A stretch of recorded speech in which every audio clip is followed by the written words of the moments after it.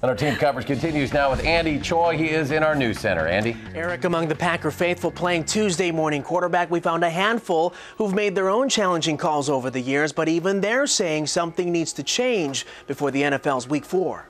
I've been officiating about 42 years now. Donning the uniform for decades, Dick Arndt knows exactly how it feels to be the one making the call. The back judge was in the proper position, but I thought the line judge was a little slow in getting to the goal line. But you can add the veteran high school referee to the long list of football fans dissecting Monday night's questionable results. The game's final play is a Wilson loft to the end zone. And the defensive man caught the ball here, and he brought it down here. And the offensive guy came in like this. Which is fought for by Tate with Jennings simultaneous. Who has it? Who they give it to? Touchdown! I thought the official blew the call. From the black and white stripes to the thin blue line, those officiating the roads say making those split-second calls Do you know how fast you were going? is never an easy task.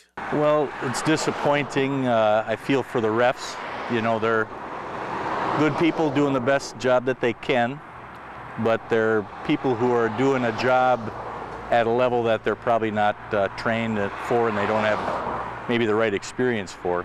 Still have an official down there in the pile looking. But if the game of football is looking for a long-term solution to all of this, we take them in for pre-testing before they see the doctor. the good folks at Emmerich Vision Care in Fitchburg hope the refs make the right call next time to them. We would love to help them get their eye exams. That way we know that their calls are, you know, they're making the appropriate call. We know that they can see the appropriate call. We saw Jennings have both hands on that football. How does MD Jennings not get credit for the interception? I have no idea.